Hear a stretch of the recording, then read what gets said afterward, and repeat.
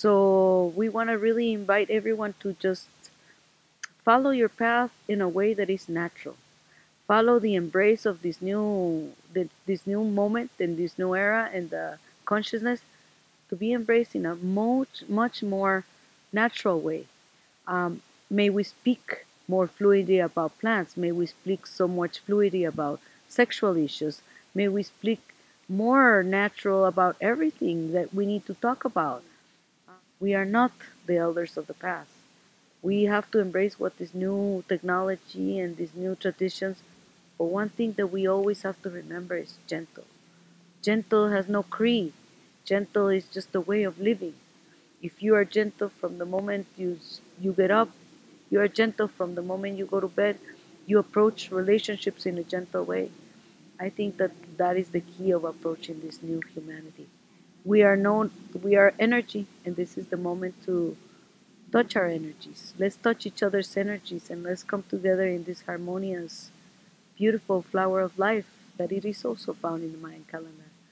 So, learning more about how you can become part of the master plan in your time and creating your time, it's important for all of you.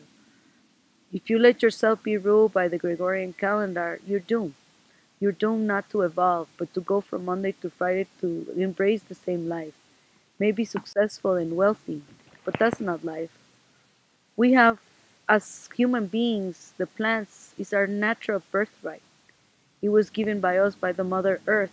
Many societies before us, many cultures before us has embraced this, and it was probably those that give them those states of consciousness, of higher consciousness, and being able to embrace that higher self. We feel that there's an oppression not allowing us to do this. But I think that if we all embrace the education, the gentleness, and to do it sacred, and to do it the right way, I think that this is a way to stepping into evolutionary minds and hearts to understand that this is just a body.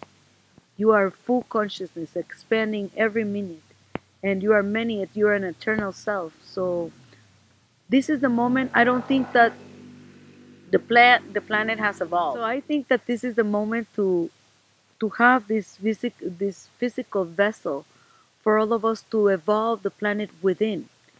In the Mayan calendar, you can see that the Mayan calendar goes from inside out and from outside in.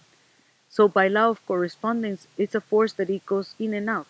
As we collectively come into higher consciousness, so does the planet, and it goes in and out. So this is the moment to educate ourselves into pure awareness. What is the most wonderful thing anybody can have is pure awareness.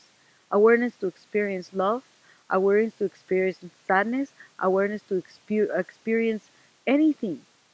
Awareness is the key to be present. When you are in the past, you are not with them.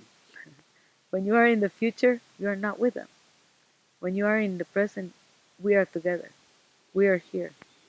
So thank you everyone for listening. We hope that we can really bring the teachings of finding the shaman within. It is within each one of us to find the certainty, to find the truth. Today, on this day 11 serpent, we call upon the feather serpent to come upon each one of us to teach us what is truth. What is truth is what is, feels good to the heart and the mind. So thank you very much, Maltiosh. Matyosh, and as we say Matyosh to Kukulkan, and in gratitude we remember that the eternal present is all we have. This is an invitation to live in the eternal present, but not just to live here, to live in cosmic time. Come join us. We have been doing this for 66,000 years together, generations through generations, and it's here for all of you to come and remember together. Matyosh Matyoshna. Time to remember, Maltiosh. Thank you. That was good. That was good.